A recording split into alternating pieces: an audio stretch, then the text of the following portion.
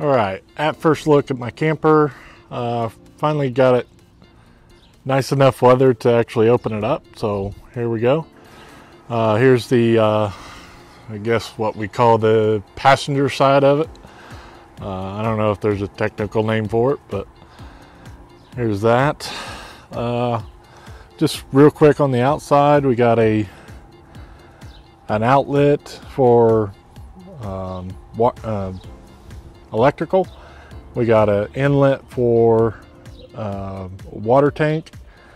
We got a water discharge and a water hose hookup for the sink. And in the bottom container is just the back side of the refrigerator, and that vent is for the top of the refrigerator. This vent is for the furnace, and that's it on this side. So on this side we got a full-size bed, and on the other side is a full queen. I think that's what they call it, a full queen. So on the other side we got a outlet for the a gas line, so I could put a grill right there, and we also got two little outlets for 120 power, and of course a little porch light. Here on the inside, I apologize for the lighting a little.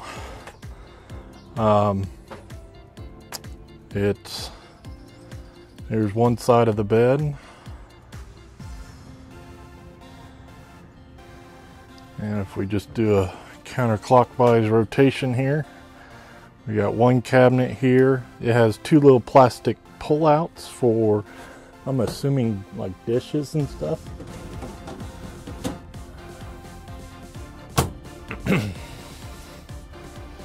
We got a bench. There's a bench right there. Fire extinguisher. That's a propane stove that I can put up here on the countertop. I just haven't done it. There's the full-size queen. Another bench. And that cord goes to the air conditioning. Then the sink area. Down here is the heater. These drawers pretty much do nothing other than give you access to some of the plumbing stuff. I really can't see storing anything there because this whole top folds down when the camper is closed. I did add that to the back side of the door.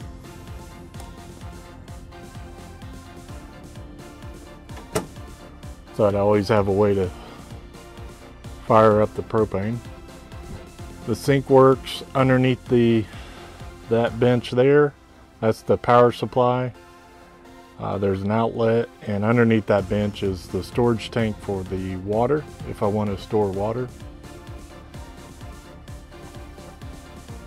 And under here I got three drawers. That middle one is a cooler, and the other two is just storage. But that is first glance at the trailer.